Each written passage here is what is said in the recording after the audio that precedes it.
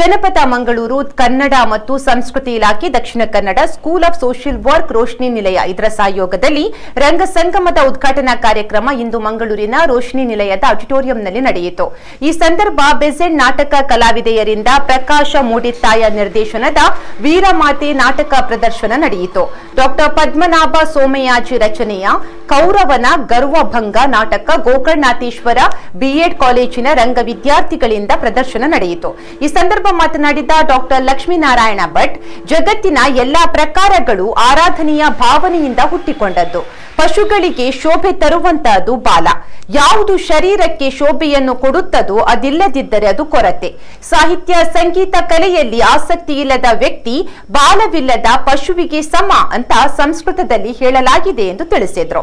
ಈ ಸಂದರ್ಭ ಮಾತನಾಡಿದ ಡಾಕ್ಟರ್ ಶಿವಶರಣ್ ಶೆಟ್ಟಿ, ಕಲೆ ಯಾಕೆ ಪ್ರಮುಖವೆಂದರೆ ಜೀವನದಲ್ಲಿ ಯಾವುದಲ್ಲಾದ್ರೂ ಯಶಸ್ಸು ಕಾಣಬೇಕಾದ್ರೆ ಪ್ರಮುಖವಾಗಿ ಏಕಾಗ್ರತೆಯನ್ನ ಸಾಧಿಸಬೇಕು. ಏಕಾಗ್ರತೆ ಇದ್ದರೆ ಯಾವುದರಲ್ಲೇ ಹಿಡಿತ ಸಾಧಿಸಲು ಸಾಧ್ಯ. ಯಾವುದೇ ಪ್ರಕಾರದ ಕಲೆ ನಿಮ್ಮಲ್ಲಿ ಏಕಾಗ್ರತೆ ಸಾಧಿಸಲು ಸಹಾಯ ಮಾಡುತ್ತದೆ ಅಂತ ಹೇಳಿದ್ರು.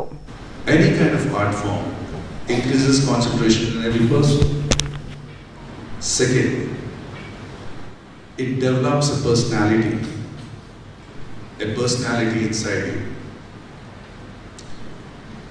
One thing important for success in this world today is expressing yourself. There are many people who are not able to express even what they want, what they know. Any kind of art helps you to express yourself.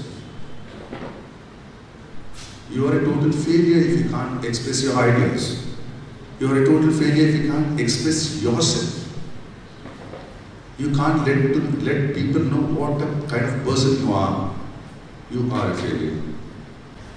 ಯಾವುದು ಶರೀರಕ್ಕೆ ಶೋಭೆಯನ್ನು ಕೊಡ್ತದೋ ಅದುವೇ ಇಲ್ಲದಿದ್ದರೆ ಅದು ಒಂದು ಕೊರತೆ ಅಂತ.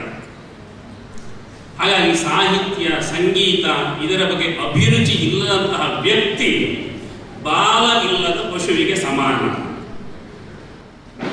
ಎಲ್ಲ ಕಲಾ ಪ್ರಕಾರಗಳು ಮೂಲತಃ ಆರಾಧನೆಯ ಭಾವದಿಂದ ಹುಟ್ಟಿಕೊಂಡವು. ಜಪಾನಿನ ನೋ ಥಿಯೇಟರ್ ಇರಬಹುದು,